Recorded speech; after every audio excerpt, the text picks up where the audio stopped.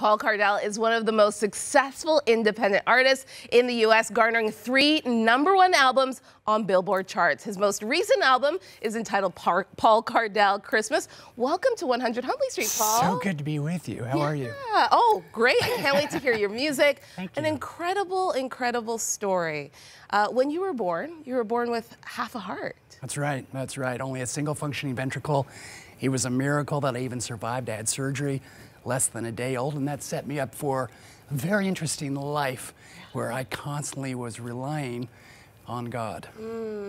You kind of gravitated towards music because you couldn't really partake in sports. Right. Tell me about this. I was just not a good sports person, but I was led to the piano because music spoke to me in a way where I could feel joy and love and all these emotions and interpret things I was going through, hard things.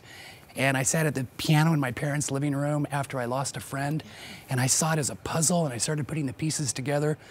And immediately as I played my first little piece, it was as though this warm blanket was put all around me, and God gave me safety and security, and everything evolved out of that one moment where I found healing to go on and help other people try to heal their hearts.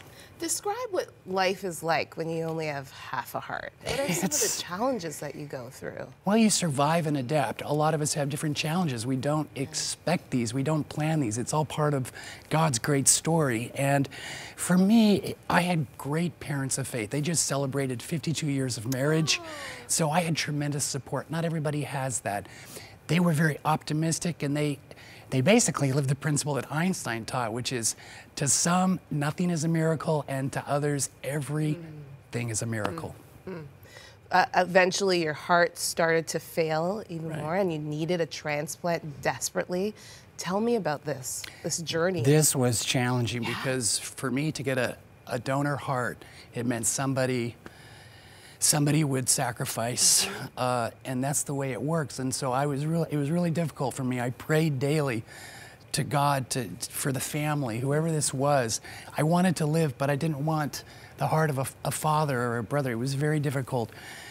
And finally, my brother helped me realize that through organ donation, through a person's sacrifice, I'd be able to live a little longer, but ultimately because of Christ, we would all live forever. He's the greatest organ donor of all.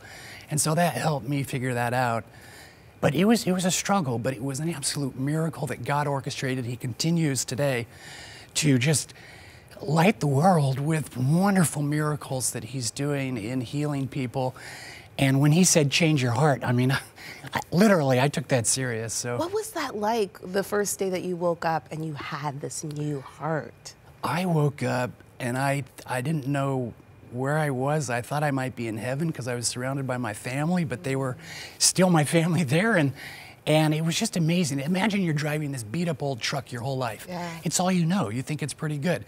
Everyone looks at you like, wow, you look like you're falling apart. And then they hand you the keys to a Porsche. But you don't know how to drive a Porsche. Right. So you have to really readjust. I forgot a lot of my music. Really? I had to relearn everything.